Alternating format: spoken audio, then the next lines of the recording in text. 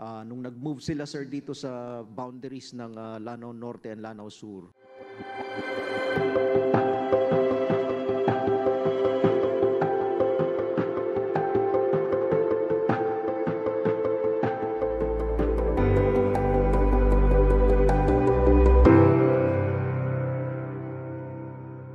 First, I'd like to manifest my support to the budget of the DND and the AFP. I believe that the primary duty of the government is to protect our citizens. But I want to place into the record, Madam Chair, my fear for what may be coming after 2025. And my first question is in regards to ISIS.